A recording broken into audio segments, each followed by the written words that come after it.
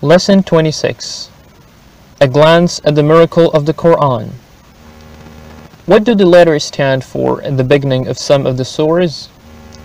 We see that the beginning words of many of the surahs of the Holy Qur'an are letters, like Alif Lam Mim, Ra, and Yasin. One of the secrets in the philosophy behind these letters, according to some of the Islamic traditions, is that God is showing the great miraculous and eternal quality of the Holy Qur'an. That is, how can the Qur'an make use of these simple letters and create such words, which are greater than the letters, while every child can repeat them? And in truth, the appearance of this important fact is one of the most important miraculous issues. Now, this question arises: from what point of view is the Qur'an a miracle? Is it only because of its simplicity and tone, or, in other words, the sweetness and clarity of its expression and the extraordinary influence of it, or is it because of something else? The truth is that whenever we look at the Holy Qur'an from different points of view, each one presents another image of its miracle. For instance, 1. Eloquence, the sweetness and extraordinary attraction of the miraculous words and concepts. 2. The expression of the highest content from every point of view, especially beliefs which lack any sort of superstition. 3. Scientific miracle, this is the uncovering of issues which human beings during that age had not come to know. 4. The foresee and speak directly and accurately about some future events, the hidden news of the Qur'an. 5. The lack of contradiction, disputes, disorderliness, and others. A discussion about each of these 5 areas is very extensive, but we will discuss some of them here. Number 1. Eloquence. We know that every discussion has 2 aspects, letter and content. Whatever letter and words of beauty contain the necessary unity and are free of complicated and complex expression, and also the sentence structure is such that they are exactly what one desires to hear and they attract the heart, that expression is called eloquence. The Qur'an has both of these qualities to the highest extent possible, so that to date no one has been able to bring verses and surahs with such attraction, sweetness, and tone. In the previous lessons, we saw that Walid ibn Mughira, a skilled Arab linguist, was enraptured by hearing a verse of the Holy Qur'an, and was made to think about how to express something to the Quraysh which would lessen the Holy Prophet in the eyes of the people. Finally, thought of the word bewitchment, and called Muhammad, peace be upon him, B. This is what they call the Prophet of Islam, even though they wanted in this way to condemn him, but in truth they were unable to do so. At the time, this calling the Prophet a magician is to admit to the extraordinary effects of the Qur'an in the sense that it cannot be explained and justified in simple terms, and it must be recognized as being something miraculous. But instead of them accepting the truth and considering it to be a miracle and gaining faith, they took the way of myth and legend. They were led astray and said that it was magic.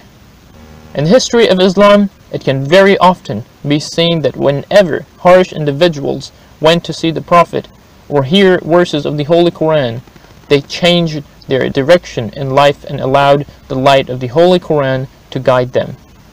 This well shows that the attractions and eloquence of the Qur'an are miraculous. We do not need to go far to see that whenever those people who are familiar with the Arabic language read the Qur'an and they repeat it, they receive pleasure, they do not tire or become satiated. The words of the Holy Qur'an are very accurate, are mixed with the purity of expression, and at the same time are clear and enlightening, as well as, when necessary, they are firm. It is necessary to point out that the Arabic language at that time had progressed a great deal as a language, an example of poetry during the age of ignorance. Before the appearance of Islam, are among the best poems from the point of view of language. It was famous that every year the greatest literary men of the Hijaz would gather together and would offer the best examples of their poems in a commercial literary center in the Ukaz Bazaar. One poem would be chosen as the best of the year. They would write it down and recite it in the Kaaba. At the time of the Prophet, 7 of these still existed and were called Mu'allaqat Sab.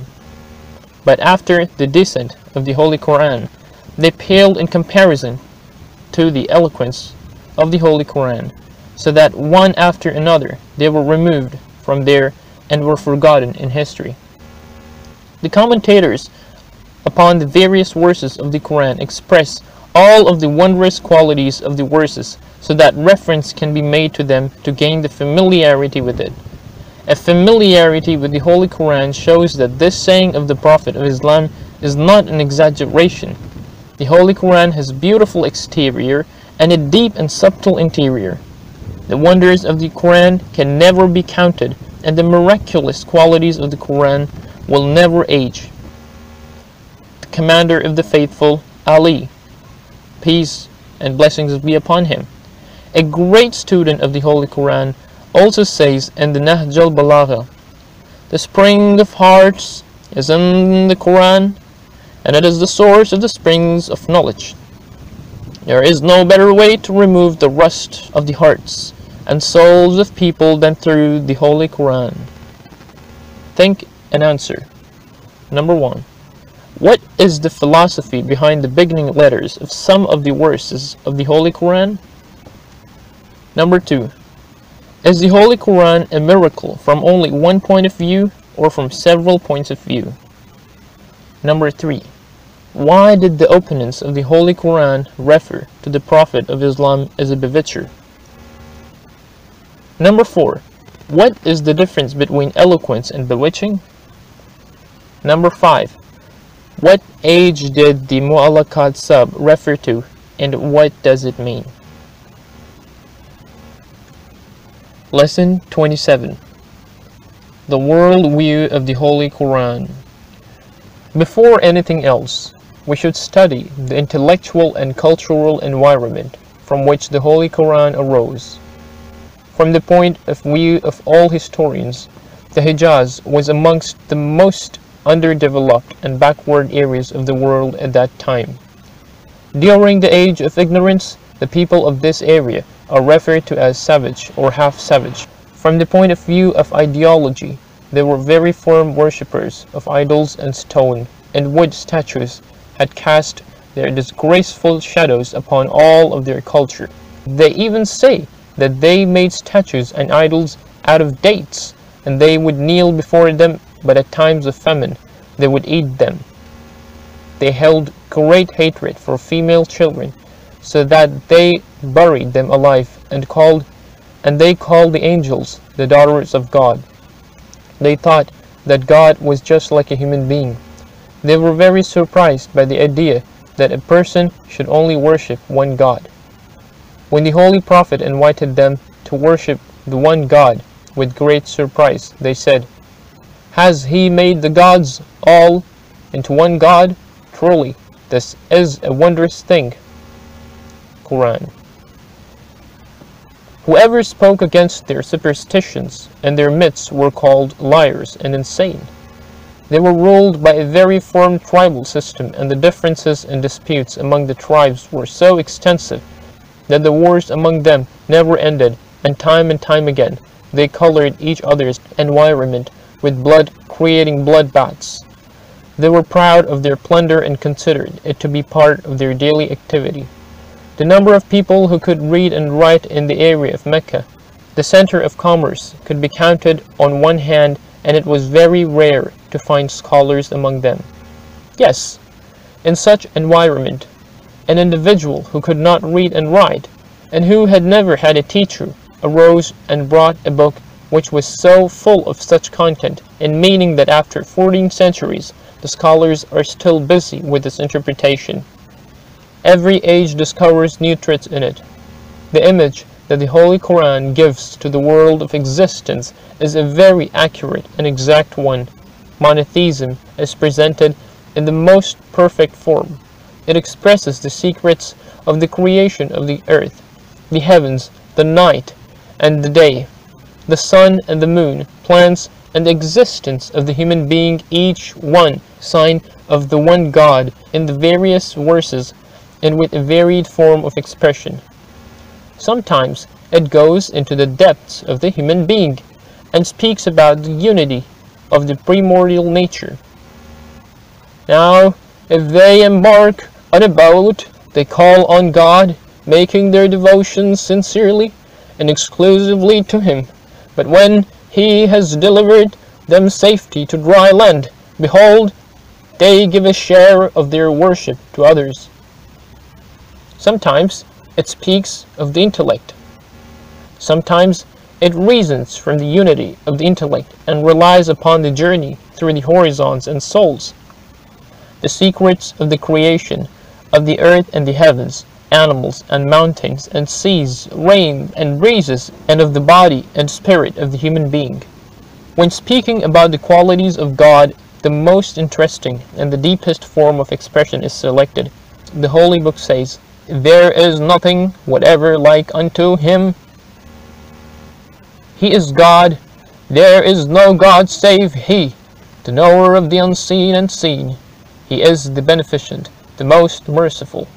He is God, there is no God save He, the King, the Holy, the peace-loving, the bestower of conviction, the guardian over all, the ever-prevalent, the supreme, the great absolute. Hallowed is God from what they associate with Him. He is God, the Creator, the Maker, the Fashioner. His are the excellent names. Praises Him whatsoever is in the heavens and the earth, and He is the ever-prevalent, the all-wise. In expressing the knowledge of God and explaining His unlimitedness. And if all the trees on earth were pens and the ocean were ink, with 7 oceans behind it to add to its supply, yet would not the words of God be exhausted. To God belongs the face of east and the west. Whichever way you turn, there is the face of God. When words are spoken about the resurrection and it denies the polytheists, He says, "Who can give life to dry bones and decomposed ones at that?" Say, He will give them life who created them for the first time. For He is well versed in every kind of creation, the same who produces for you fire out of the green tree, when behold, you kindle therewith your own fires. Is not He who created the heavens and earth able to create the like thereof? Yes, indeed, for He is the Creator, supreme of skill and knowledge. Verily, when He intends a thing, His command is, "Be," and it is.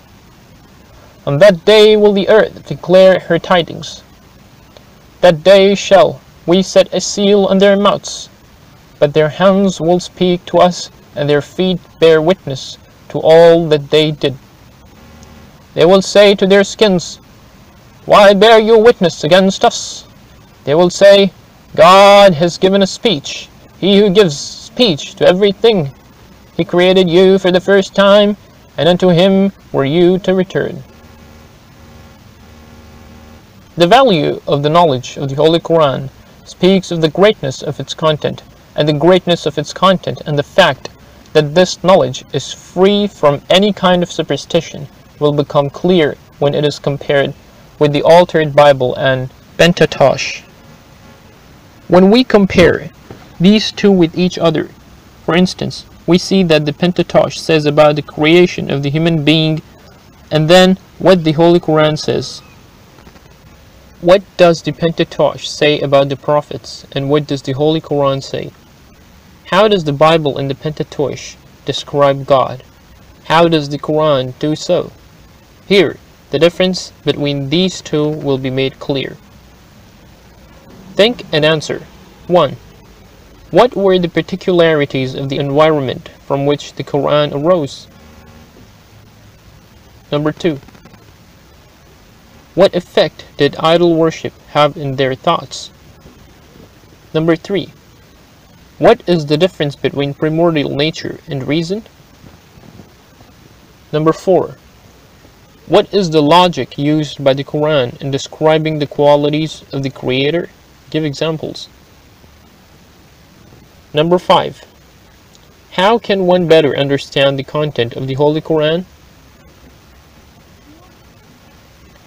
Lesson 28. The Holy Qur'an and the modern scientific discoveries. There is no doubt that the Holy Qur'an is not a book about natural sciences, medicine, psychology, or mathematical studies. The Holy Qur'an is a book of guidance, and one which builds a human being. It mentions whatever is necessary for one to know. We should not expect that the Holy Qur'an be an encyclopedia about the various sciences. We should seek the light of faith and guidance, piety and purity, humaneness and ethics, order and law from the Holy Qur'an, and it contains all of these. But sometimes, in order to reach this goal, the Holy Qur'an indicates some of the natural sciences and the secrets of creation, in particular in its lessons on unity. It removes the veil over the secrets of the world of creation, and it discloses facts which were unknown to the scholars of that era. This expression of the Holy Qur'an forms a complex which we call the intellectual miracles of the Qur'an. Here, we will indicate some of the intellectual miracles of the Holy Qur'an. The Holy Qur'an and the law of attraction. Before Newton, no one had discovered the law of gravity in a complete way. It is famous that while Newton was sitting under a tree, and an apple fell from the tree, he began to think about the reason and said to himself, "What energy is this which attracts the apple to itself? Why did it not go up to heaven?" After many years of study, he discovered the law of gravity. And the discovery of this law, it was proven where the order of the stars comes from, why this earth moves around the sun, and why they do not fall into each other. He began to think about the reason and said to himself, "What energy is this which attracts the apple to itself? Why did it not go up to heaven?" After many years of study, he discovered the law of gravity. In the discovery of this law, it was proven where the order of the stars come from, why this earth moves around the sun, and why they do not fall into each other. What power is this which keeps them in their own orbit, and they do not move this way or that?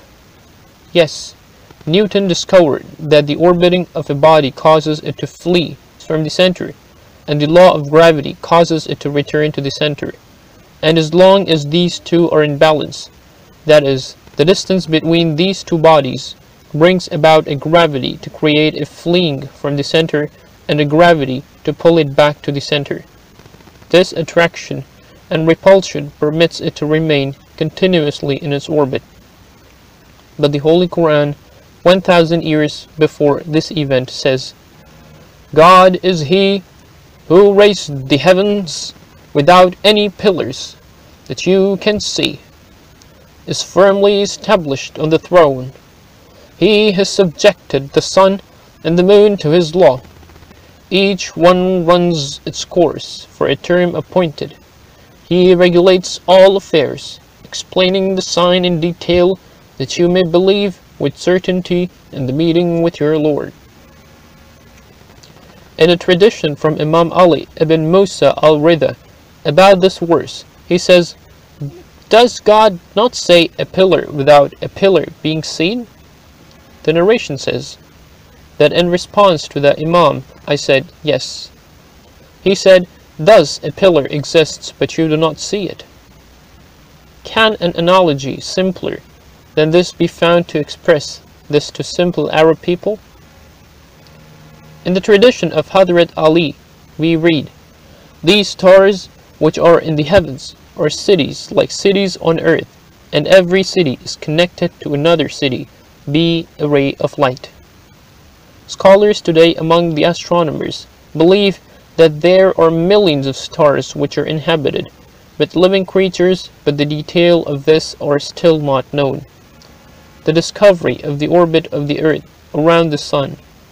It is famous that the first person who discovered that the Earth moves around the Sun was Galileo, who lived approximately 4 centuries before, and before that, the Egyptian scholar Ptolemy had said, "The Earth is the center of the universe, and everything revolves around it." Galileo was reprimanded by the Catholic Church for his discovery, and his denial of this discovery saved his life, but finally other scholars followed up his discovery, and today it is certain scientific fact that has been proved by space flights. In summary, the Earth being the center was negated, and it became clear that this was an error of our senses because we mistake the movement of the stars and planets for the movement of the Earth. We are in motion, and we assume that they are. At any rate, the opinion of Ptolemy lasted for 1,500 years, and it influenced the thoughts of the scholars during those years, and at the time of the descent of the Holy Qur'an, no one had the courage to speak against this view. But when we turn to the Holy Qur'an, we see, "You see the mountains and think them firmly fixed, but they shall pass away as the clouds pass away."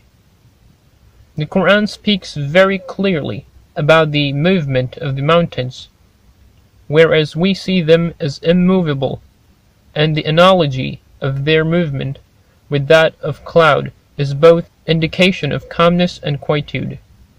If we see that instead of the movement of the earth, the movement of the mountains is mentioned, this is so that the truth of the matter be made known, because it is clear that the mountains without the earth have no motion, and the movement of them is exactly like the movement of the earth, either around itself or around the sun, or both. Now think that at a time when all of the scholars of the world and the masses of the people thought that the earth was motionless and believed that all of the stars and planets moved around it, the direct confrontation of this idea and the mention of the movement of the earth is a scientific miracle.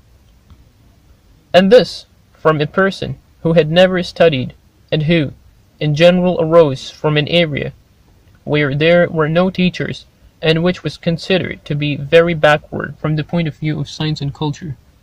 Is this not a proof of the truth of this book? Think and answer. Number 1. What is meant by scientific miracles of the Qur'an? Number 2. Who was the first person who discovered the law of gravity, and in what age did he live? Number 3. In what verse in the Qur'an, and with what analogy does it refer to the law of gravity in general terms? Number 4. Who said that the earth was immobile, and how long did this rule human thought? In what verse and surah does the Holy Qur'an refer to the movement of the earth? Lesson 29. Another proof of the rightfulness of the Prophet of Islam. In order to understand the truth of the invitation of the claimant to prophethood and his truthfulness or falsity, we have other ways in addition to the question of his miracles, and this can be another living proof of the way to reach the truth, which is to study the following. Number 1. The moral personality and social background. Number 2. The conditions which ruled in the area of the invitation. Number 3. The conditions of the time. Number 4. The content of the invitation. Number 5. The programs and means and principles and goal. Number 6. An evaluation of the effects of the invitation upon the area or environment. Number 7. An evaluation of the faith and self-sacrifices of the invitee in relation to the goal. Number 8. The non-compromise with deviated suggestions. Number 9. The speed of the effects in public opinion. Number 10. A study of the faithful and understanding what group they came from. If we, in truth, study these 10 subjects in relation to every claimant, and if we make a file about them, we can very easily understand the truth. Noting that has been said above, we present a very brief study of the above issues in relation to the person of the Holy Prophet, even though each one of these items requires a separate study of its own. Number 1. That which is among the particularities of the morality of the Prophet of Islam in the midst of his social activities, according to the histories written by his friends and enemies, is clear to us that he was so pure and correct that even in the age of ignorance he was given the title of trustworthy. History says, when he wanted to migrate to Medina, he assigned Ali, peace and blessings be upon him, the task of giving back the trusts which people had placed with him. His courage, perseverance, and good conduct, his quickness and his manliness, his forgiveness in war and peace can be seen, in particular his command of forgiveness for the people of Mecca after the victory over his city, and the surrender of the bloodthirsty enemies of Islam is clear, and is clear evidence of his character. Number 2. We all know that normal, average individuals, even geniuses, take on the color of their environment, whether they want to or not, of course, to a lesser or greater degree. Now let us think that a person who lived for 40 years in the midst of ignorance, idol worship, in an environment which was formed by the weave of the culture of the people with polytheism and superstition, how is it possible that the people arise to establish pure monotheism and struggle against all forms of polytheism? How is it possible that scientific analysis develop in an environment of ignorance? Can one believe that without divine intervention such a wondrous phenomenon would occur? Number 3. It must be seen in the manifestation of a prophet took place in every age and era.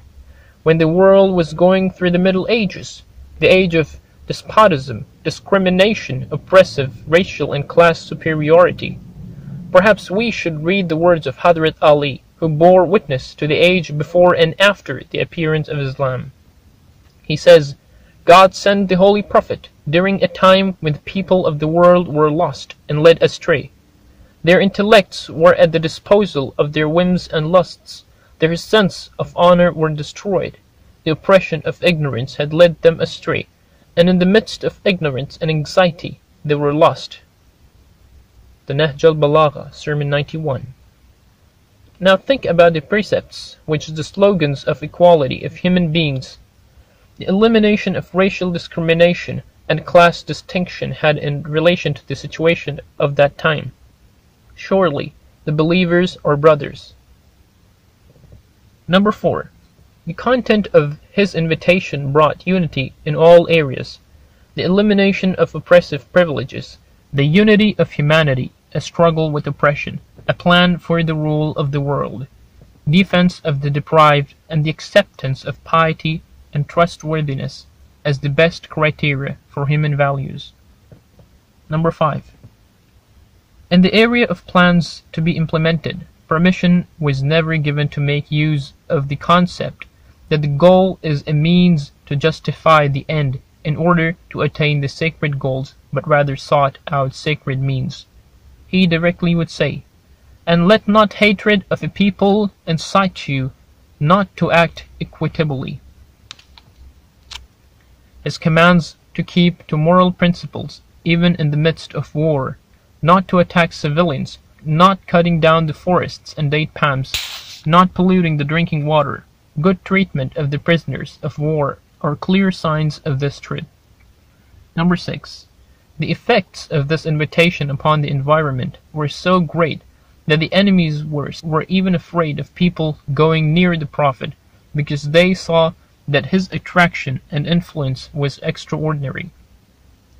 Sometimes they raised such a commotion when he spoke that the people could not hear what he was saying, to prevent his words from entering their thirsty hearts.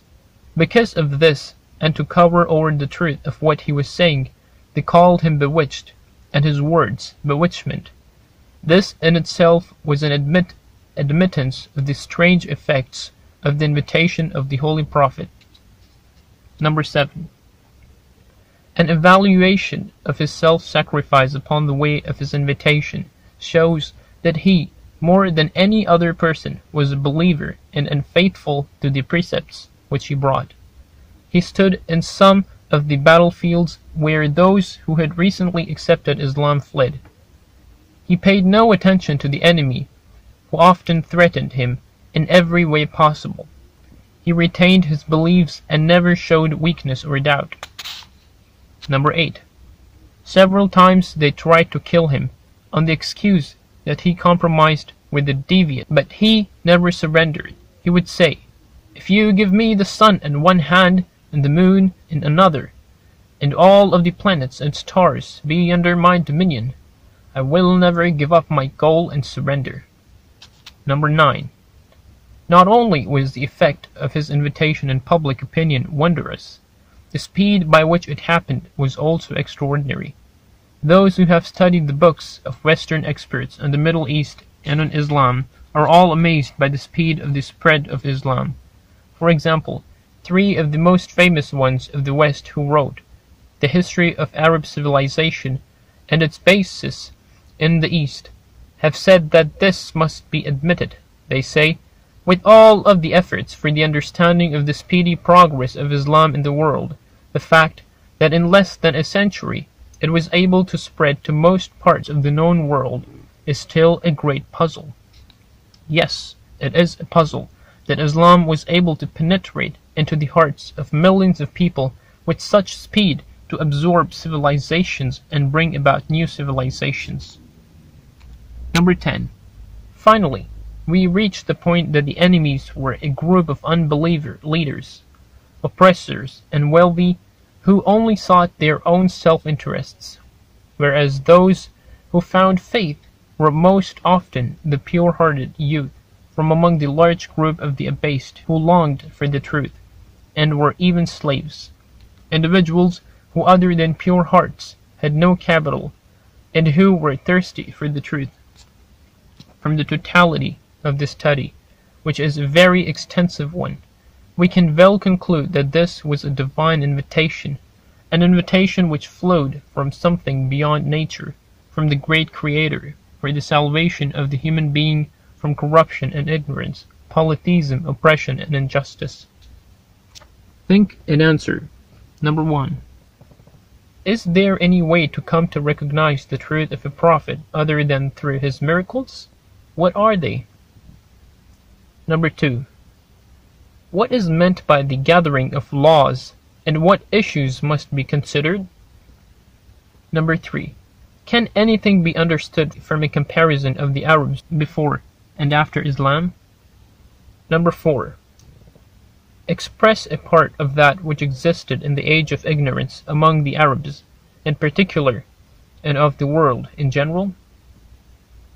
Number 5. Why did the enemies of Islam condemn the Prophet by calling what he said bewitchment? Lesson 30. The Prophet of Islam is the seal of prophecy. A clear meaning of seal. The Prophet of Islam is the last Prophet of God, and the hierarchy of prophethood ends with him. This is one of the necessary precepts of Islam. What is meant by necessary is that whoever joins the ranks of the Muslims must understand that all Muslims believe this, and that this is among their decisive beliefs.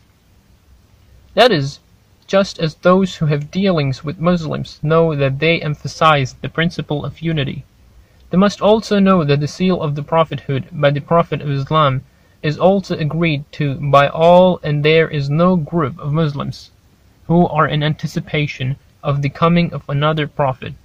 In truth, the movement of humanity upon its way towards perfection has passed through various states with sending of the prophets, and they have attained a level upon this way so that they can stand on their own 2 feet. This is by relying upon the universal teachings of Islam they can solve their problems. In other words, Islam is the final law, and it is the age of maturity of humanity. From the point of view of belief, it is the most perfect of contents of religious thought, and from the point of view of practice, it has so been formulated that it is coordinated with every age and every generation. The reason for the seal of the prophecy. In order to prove this, we have many reasons, the most clear of which are three. Number 1. The necessity of this issue. We have pointed out that whoever deals with Muslims, wherever in this world they may be, may come to know that they believe in the seal of prophethood with the Prophet of Islam, and that if a person accepts Islam with sufficient reasons, they have no choice but to accept the ending of prophethood with him. And as in the previous lessons we have given sufficient proofs of this, we must also accept this idea, which is one of the necessities of this religion. Number 2. Verses of the Holy Qur'an are also clear proof of the end of prophethood with the Prophet of Islam. Muhammad, peace be upon him, is not the father of any of your men, but he is the apostle of God and the seal of prophets, and God has full knowledge of all things. This verse was revealed when the idea of foster children was prevalent among the Arabs. They would accept a child who had a different mother and father as their adopted child, and they accepted the child into their home as if it was their own child. The child was mahram and would inherit, etc. But Islam came and did away with the ignorant custom, saying foster children are not covered by the divine law like real children. Among them was Zayd, the foster child of the Prophet of Islam, was considered to be a child of Prophet. Thus, the Holy Qur'an says that you should only describe the real qualities of the Prophet, which are two, divine mission and seal of prophethood, instead of introducing them as the father of one of these individuals. This shows that the seal of prophethood by the Prophet of Islam was clear for all, permanent and decisive as was his mission. What exactly is meant by seal? Seal means to end something. For instance, a seal is placed at the end of a letter, and if we see that sometimes a ring is called a seal, it is because in that age it was used in place of the signature of a name. Whoever at the end of this letter sealed it with the ring in which the name was carved used it as a seal, and every image on the ring was particular to that person. In the Islamic traditions we read, when the Holy Prophet wanted to write a letter for the kings and leaders of these times and invited them to Islam, his servant told him that the kings would not accept a letter unless it had a seal. The letters of the Holy Prophet to that time did not have a seal. He ordered that a ring be made for him in which was imprinted, "There is no God but God, and Muhammad is the Prophet of God." The Prophet after this ordered that his letter be sealed with that from then on. Thus, the meaning of seal is clear. Number 1. We have many traditions which prove the seal of prophethood of Prophet of Islam, among which are, among the traditions recorded by Jabir ibn Abdullah Ansari, he records the Prophet as saying, "Among the religions, Islam is like a house which has been built and completed and made beautiful, and only one mud brick remains. Whoever enters through there or looks through that says, 'How beautiful!' But this has an empty place. I am that last mud brick, and all prophets end with me." Tafsir Majma al-Bayan. Imam Sadiq says, "The permissible of Muhammad is permissible until the day of resurrection, and the forbidden is forbidden until the day of resurrection." Usul al-Kafi, Volume 1. In the famous traditions of the Shiites and Sunnites from the Prophet, we read that he said to Ali, peace be upon him, "You are like Aaron in relation to Moses, in relation to me, other than the fact that after me there will be no prophet," and tons of other traditions. As to the seal of the prophethood of the Prophet of Islam, There are some questions which should turn our attention towards. Number 1. Some people say that if the sending of the prophets was through divine grace, why should the people of our age be deprived of his grace? Why do you find a new way to guide the people of our age? But they are negligent of one point, and that is that the deprivation in our age is not because they do not merit it, but because humanity's thoughts and awareness have ended, and by understanding the precepts of the Holy Prophet of Islam, they can continue them. It is perhaps a good idea to give an example here. The prophets who came and brought a law or a book were 5: Noah, Abraham, Moses, Jesus, peace be upon them, and Prophet Muhammad, peace and the mercy of God be upon him and his descendants. They made efforts in a particular area of the history for the guidance and perfection of humanity, and this passed beyond a certain stage. The second phase of the prophets was handed over and has reached a level whereby they have found their final state and the strength to continue the way. It is just like the 5 stages study program which must be followed to be completed. If a physician does not go to school and college, it does not mean that he does not have the merit. It is because of this that the amount of knowledge which he gains will help him to solve the scientific difficulties he faces. Number 2. As human society is continuously changing, how can we, with the permanent laws of Islam, answer the needs of that? In response, we say that Islam has 2 kinds of laws. One is a series of laws which resemble permanent qualities of particular human beings, like the necessity for the belief in unity, the implementation of the principles of justice, struggle against any kind of oppression. But another part is a series of general principles, which, with other changes, and by the doing away of them, they take on a new form, and they answer the problems of each age. For instance, a universal principle of Islam is, respect the agreements that you make and be loyal. It is clear that with the passing of time, new social and commercial and political ties will be made whereby a person can answer them by taking the major principle into consideration. We have another principle, la zarar, which says that any law which will harm an individual or society must be limited. You can see to what extent these universal principles of Islam are effective in solving problems, and we such laws in Islam. Number 3. There is no doubt that leadership is a vital part of Islam with the lack of prophet and the occultation of his successor. The issue of leadership will be terminated because of the principle of the seal of prophethood by the Prophet of Islam. We cannot wait in anticipation for another prophet. Does this not have harmful implications for an Islamic society?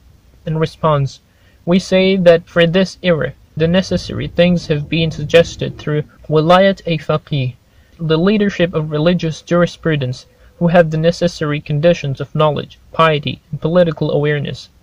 The means of recognizing such a leader also has been clearly expressed in Islam. There is thus no need for concern in this area.